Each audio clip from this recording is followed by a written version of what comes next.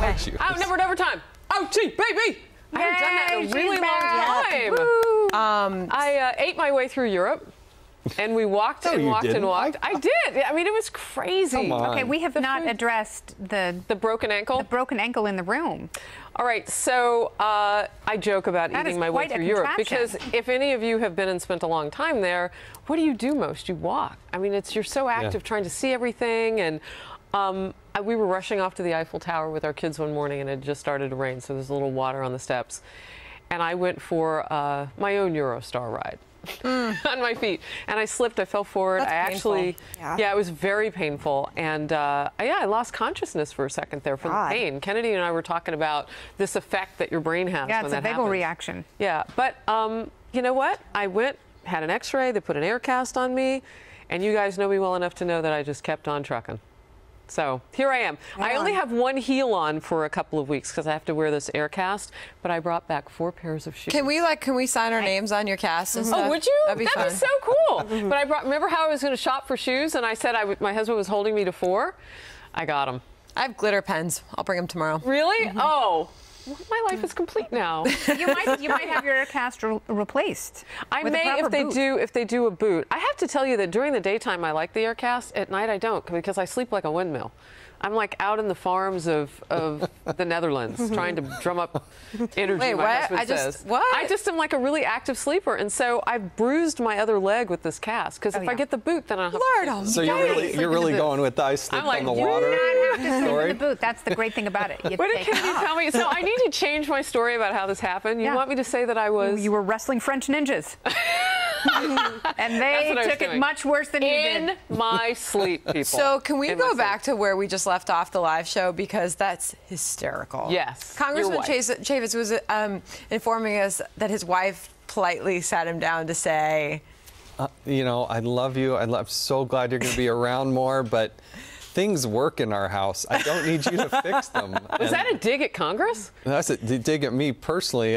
One of the most widely viewed and Facebook posts I ever put up is when the toilet was broken at home. And I came home for the weekend, you know, came in late Friday, I had to leave Sunday, but I didn't fix the toilet. So Julie took it upon herself, fixed it, put her thumb up, took a picture of the toilet and her thumb. Awesome. And then everybody said, you know, come back, say, why did we send you to Congress? Julie should be the one going to Congress. She can actually fix things. That's cool. Who gets your seat now? Special election we'll know in November, but they're going through the interim? process. It's just empty, faking. So your district has no representation in Congress. No. That is not okay. Bad boy, huh? Yeah. So we were talking a little bit during the break that it might be maybe some room for you to get back in politics. What would that look like? Look, I'm not trying to rule it out, but I didn't leave Congress in order to have some tricky move so that I could get back into politics. I pretty much dismantled that. But I need to get more balance in my life, and it was, you know, it was the right decision for me and our family. We're about to become empty nesters. I turned 50. I mean, there was a lot of things that happened that kind of changed in the perspective over an 18-month period. 2 of our 3 kids got married, and they're moving out of state. Yeah. And so here I was looking at the calendar for the next 18 months thinking, boy, I can spend 18 months, it'd be gone maybe 200 to 300 days, and have my wife sitting at home by herself. And we've been married 26 years, and I did not sign up for her sitting alone in Utah and me sitting on a cot in Washington, D.C. Because you live in your office, essentially, when you're there. I mean, you would like to see legislation where, you know, the people in Congress who aren't necessarily, who's the super rich guy from Southern California? Darrell Issa. Darrell Issa. People who aren't necessarily Darrell Issa. Richest member of Congress. Yeah. Look, it can't be just a rich person's game, and we're paid a very handsome salary, but I can't afford 2 mortgages. I can't afford 2 electric bills, 2 cable bills, and that's what happened. So there's a lot of us, more than people realize, who actually sleep on a cot in their office. Share apartments together on Capitol Hill. That's the last thing I wanted to do was the degree, the sacrifices you want Orrin people Hatch? make. Yeah, have a crash pad with Orrin Hatch. Uncle Orrin and I could just have a little. Ben Sass lives in his little office man cave? on a cot as well and showers. Little light Heineken keg. Look, it's a privilege and honor to serve, but it does take its toll, and you know, I say, look, I want to be with my family more and more engaged. And then people say, well, that can't possibly be. But well, no, I mean, you also come from an incredible state. Yeah. That is one of the most livable states in the country. I mean, Utah is an amazing place with some of the nicest people. And I can't imagine. Arguably some of the nicest national parks in the country. Absolutely. Beautiful there. Yeah, and some of my favorite snowboarding in the country. You know, I'm curious how much the acrimony and vitriol in politics right now, and not just in politics, because we were talking about what it's like to go to one of these town halls. I mean, the citizenry in this country is challenged by civility at times. How much of that maybe plays a role in you taking a look and saying, wait a minute, what am I doing here? I mean, look, the family issues, the change in life. But I got to tell you, some of the threats and death threats and ridiculous way that some people are acting, that's a contributing factor. It's not the contributing factor, but, it kind of weighs on you. That yet somebody would be arrested and thrown in jail because of, he was going to come slit my throat. And I mean, that's awful. I mean, it's really scary. And in light of what we've seen, because sometimes mentally unstable people are suggestible, and they see the amount of coverage that someone like the shooter who is trying to assassinate as many people as possible, they see that and it tips them over the edge. So it is a terrifying prospect. It's one thing to talk to people who are angry. It's another to have to constantly look over your shoulder because you think one of them might be violent or murderous. Yeah. I have something off the live chat I want to talk about. Russia, Russia, Russia, and the chant. Rock Oz says most of FNC is joining the mainstream media with all of this. I sometimes, and having been out of the country and looking back at what we were doing here across the media, I sometimes wonder where the chatter really comes from, because you can cover a whole host of things, and a lot of the mainstream media, we know who they are. Some of their names don't spell anything. But they do come back to Russia, Russia, Russia. And then the White House comes back to Russia, Russia, Russia, with Donald Trump Jr. reissuing a statement on whether or not he met with an attorney and what that looked like and blah, blah. I mean, how do we get out of the spiral? Because there's no evidence of any collusion.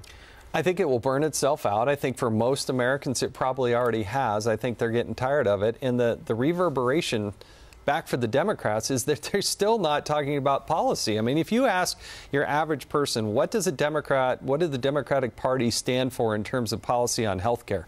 What does it stand for on the economy? They still don't have these fundamental answers, and that will hurt them in the long term. Look, there have been 5 elections.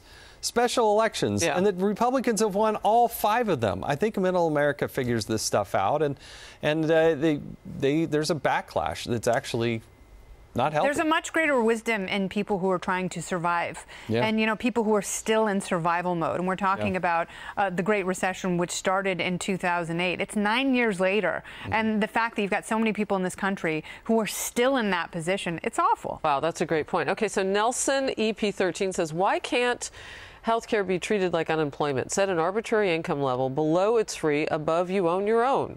You're on your own. Look, I want to push this back to the states as much as possible. I think to your point that this entanglement that the federal government keeps getting in does ultimately drive up the price of this. Ann Coulter, actually, I think was the first one, at least that I would credit, is going out there and say, look, let's take Obamacare, but let's add something on top of it and allow insurers to sell across state lines and create a true marketplace. Just simply add that on top of it, and then suddenly you're going to have people. Would the party be okay with that? I think it's to do nothing. I mean, that's the context in which we're doing, is living with Obamacare, which is just absolutely destroying people financially. Is that what Ted Cruz's amendment does? I mean, I guess that's the question, because it allows people to buy, because one of the problems is, and we talked about it on the couch, is the essential health benefits that every state and every insurance company has to offer, which is maternity. Pre-existing now. Well, drug addiction and a host of other things, whereas some people just want a basic insurance plan, which under this law and the House and Senate versions, they can't get. Right. Ted Cruz's amendment says, okay, insurance companies can offer those basic plans without those projections, but they have to also offer the comprehensive one. With the 30 seconds or so left, Megan, I've heard you say time and time again, certain things are deal breakers. Obamacare, building the wall. Where are we? I'm not terribly hopeful going forward, just because I don't see how you get people of Kennedy's ideology and then people who are more centrist on the same page together, and you only need 2. 2 really isn't that many, and if it ends up not going through, it's going to be cataclysmic, and that you can bet money on. Right. Well, Congressman, don't go fixing anything. Yeah. I love that. Thank you. Thanks for being here. Thanks for having me. See you back here tomorrow. Thank you.